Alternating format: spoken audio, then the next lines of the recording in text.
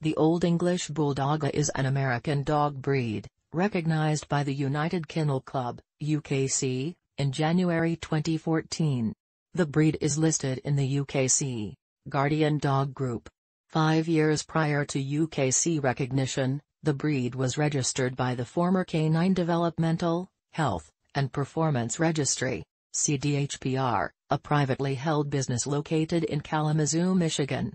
In the early 2000s, CDHPR had been working with the UKC under a unique agreement to develop breeding plans and strategies in an effort to produce improved breeds of dogs that would be accepted as purebred and, therefore, eligible for UKC registration. In the early 1970s, dog breeder David Levitt of Coatesville, Pennsylvania, wanted to recreate a bulldog with the looks, health and athleticism of the 18th-century bulldog, which was originally created for the English sport of bull baiting between the years 1100 to 1835 inches.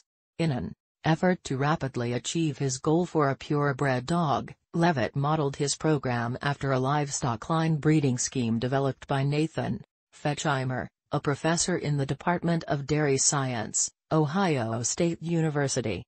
The result was an athletic breed that looks similar to the bulldogs of 1820, but with a friendly temperament, fewer health issues, and with longevity reaching into the teens.